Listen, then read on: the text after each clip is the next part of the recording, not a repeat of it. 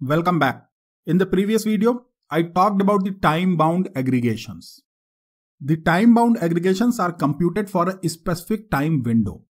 The time window could be anything as 1 week, an hour, or even a minute or a second. It all depends upon your business requirement. These time-bound aggregates are also known as window aggregates. Why? Because they are computed for a fixed time window, and they are valid only until the window expires. In this video, I'll talk about the window aggregates in general and also define an example. So, let's start.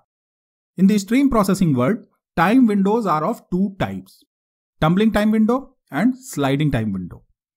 Now let's try to understand the tumbling window using an example, and I'll cover the sliding window in the next lecture.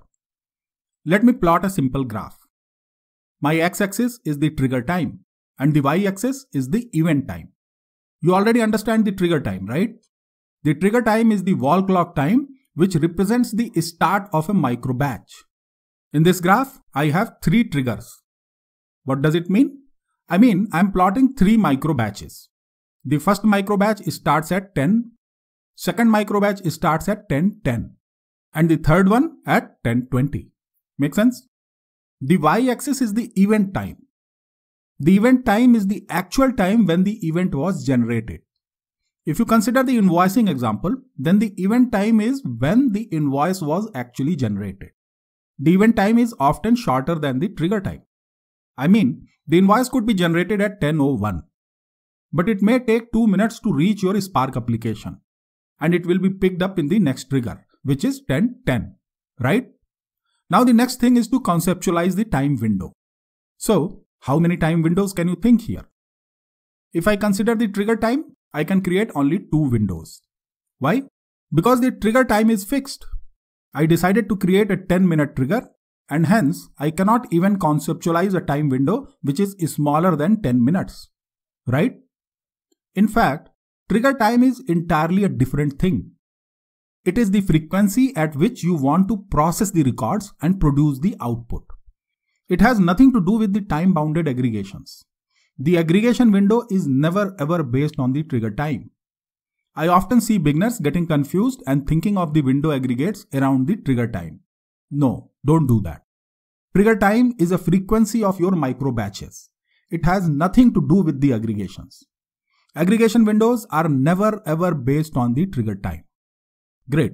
So now we are left with the event time only. Can you conceptualize a 5-minute window? Here is my first window. It starts at 10 and ends at 10:05. The second window starts at 10:05 and ends at 10:10, and so on. These 2 windows will be processed together at 10:10. Why? Because the micro batch starts at 10:10. Make sense? If you want, you can have a 1-minute window. It looks like this. All these 10 windows will be processed at once when the next micro batch starts. However, if you create 1-minute window, it makes a good sense to have a 1-minute trigger. Similarly, you can have a 20-minute window even if you have a 10-minute trigger. It looks like this. Half of the window is processed at 10:10 and the remaining half is processed at 10:20. The point is straight. The aggregation window has nothing to do with the trigger time. The trigger is the time when you start processing in a micro batch. Make sense? Now let's try to formulate a simple problem and create an example to get a clear sense about the windowed aggregation. Let's assume you are getting continuous stream of stock trade events. Each event looks like this. The transaction time is the actual time of the trade. So that one is your event time. The transaction type is buy or sell, and the amount is the trade value. We also have a broker code. You are supposed to create the following output, which refreshes every 15 minutes. Your data visualization team is going to use this output to draw the following graph.